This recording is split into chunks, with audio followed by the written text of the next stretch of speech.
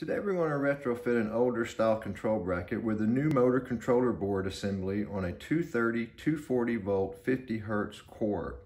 As you can see, I've already pressure tested the control compartment and removed the cover. So at this point, we're just going to go ahead and remove the old bracket like we normally would. So I'm going to remove the pump wires from the contactor here. I'll start with the red, the black one, and the brown one here. And go ahead and pull the red motor wire off of the start capacitor. Okay, you can pull the white motor wire up here and cut it at the butt splice.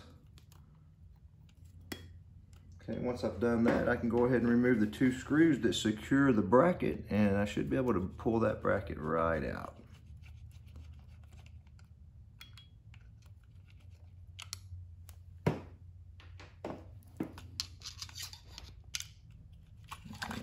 Bracket comes out, and then you'll see we just have one wire left here that we have to remove, and that's going to be that black motor wire from the start switch,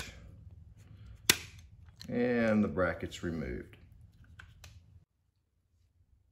Before we can install the new motor controller board assembly, we're going to have to do just a little bit of prep work on this core. As always, we recommend anytime that you break a seal, you replace it. So I'm going to go ahead and pull these O-rings off of here, put some new ones on.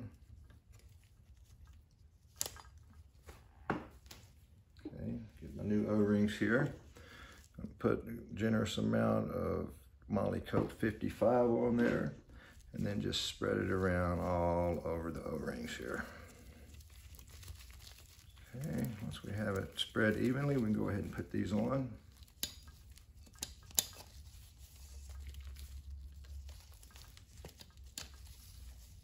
Okay, put that down just a little bit. And now we're ready to prep our wires. Since the new motor controller board assembly has a completely different wiring configuration than that of the older style control bracket, we're going to make the following changes to our wire prep. Okay, the black motor wire will no longer need the red flag terminal on there, so I'm going to go ahead and cut that off and strip that wire back. The white motor wire will no longer need the butt splice on there, so we'll cut that off, but I'm going to strip it back, and I will add a flag terminal to this one. The red start wire already has a flag terminal on it, but we recommend any time that you pull one of these off that you replace it, so we'll go ahead and cut that one off and replace it as well. And then last but not least, we'll add a flag terminal to the red pump cable wire. So let's go ahead and prep these wires.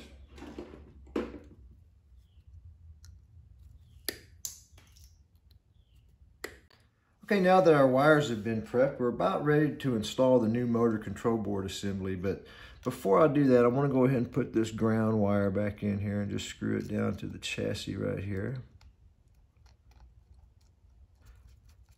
Okay, just about got it.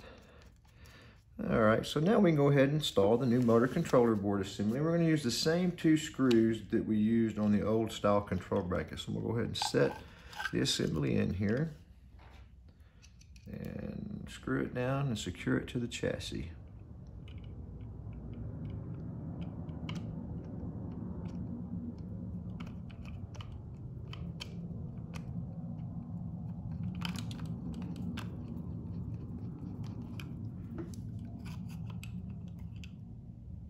We want to make sure and line that hole up for the other screw to go in before we tighten the other one completely down.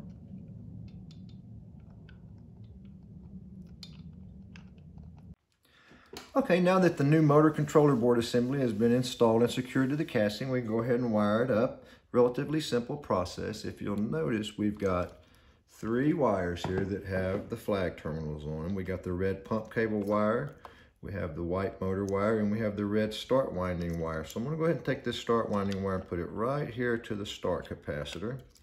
Then I'll take my red pump cable wire and I'm going to bring it around here and put it into the common terminal of the relay on the motor controller board assembly. And then we'll take our white motor wire and we'll put it right here to the normally open terminal of that same relay.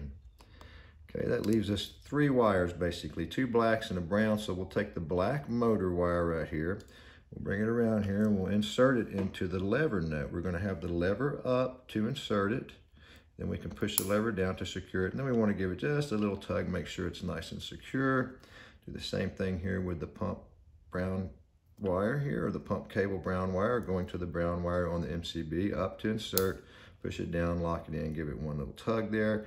And last but not least, we have the black pump cable wire here into the black wire from the MCB lever nut, up to insert, lock it in place, give it a little tug, everything just one more time, make sure everything's secure.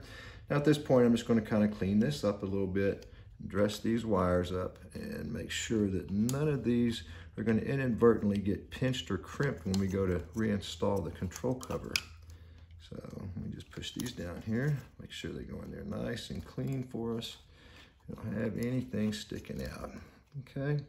So once we get to this point, what I'd recommend you go ahead and do is plug it into your test panel and bump it to make sure everything's operating correctly. Once you've tested it, then you can go ahead and reinstall the cover and pressure test the control compartment. That concludes the retrofitting of an older style control bracket to the new motor controller board assembly for the 230, 240 volt, 50 Hertz pumps.